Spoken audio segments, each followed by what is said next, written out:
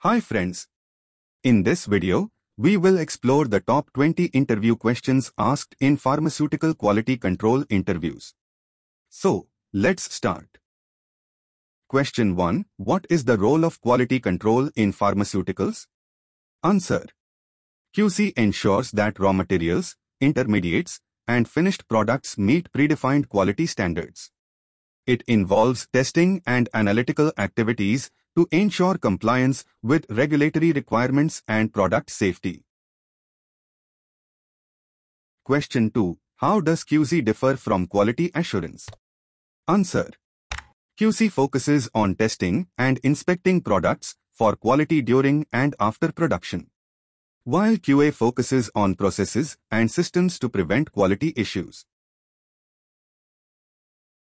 Question 3. What are the main responsibilities of a QC professional? Answer.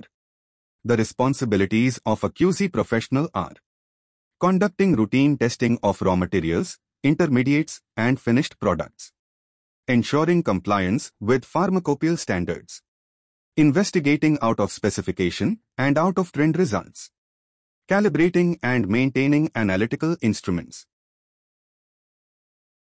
Question 4. How do you ensure compliance with good laboratory practices? Answer. I ensure GLP by maintaining proper documentation, using validated methods, conducting regular training, and adhering to standard operating procedures for laboratory procedures. Question 5. What is the principle of HPLC? Answer. HPLC separates compounds based on their interactions with the stationary phase and mobile phase under high pressure. Question 6. What are the applications of UV visible spectroscopy in QC? Answer. UV visible spectroscopy is used in QC for quantitative analysis of drugs, identification of impurities, measuring absorbance for dissolution studies. Question 7. What is the purpose of Karl-Fischer titration? Answer. Karl-Fischer titration measures water content in pharmaceutical samples with high precision. Question 8. How do you perform calibration of a pH meter? Answer.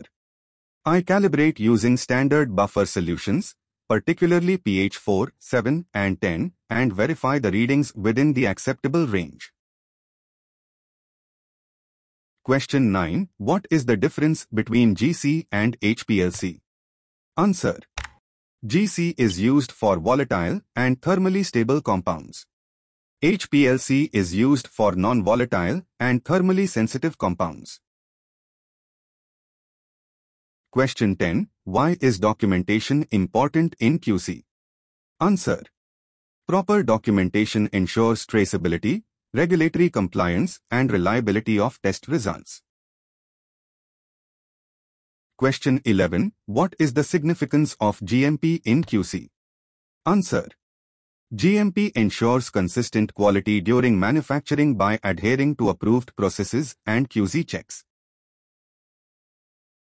Question 12. How do you handle deviations in a QC lab?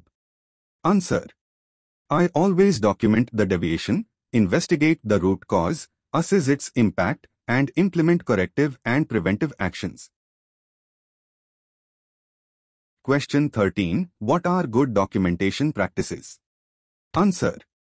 GDP ensures records are accurate, legible, and timely, following ALCOA principles, that is attributable, legible, contemporaneous, original, and accurate. Question 14. How do you ensure data integrity in a QC environment? Answer. I ensure data integrity by following ALCOA Plus principles, implementing audit trails, reviewing data thoroughly, and training employees. Question 15. What is an OS result? Answer. An OS result occurs when a test result falls outside predefined specifications or acceptance criteria. Question 16. How do you handle an OS result? Answer. I always document the OS result immediately.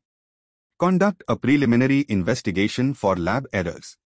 If no errors are found, initiate a full-scale investigation. Question 17. What is the difference between OS and OT?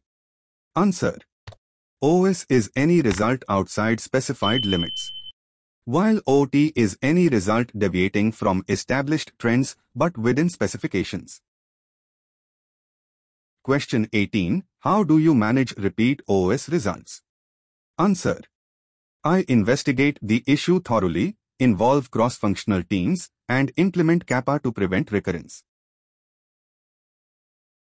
Question 19. Why is trend analysis important in QC? Answer.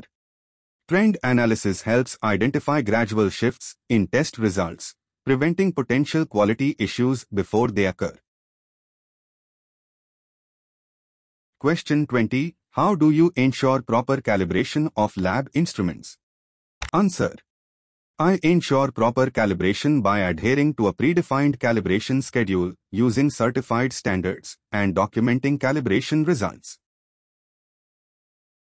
Thanks for watching this video. Don't forget to subscribe to this channel to get regular updates. Join channel membership to access exclusive content, like courses and member-specific videos.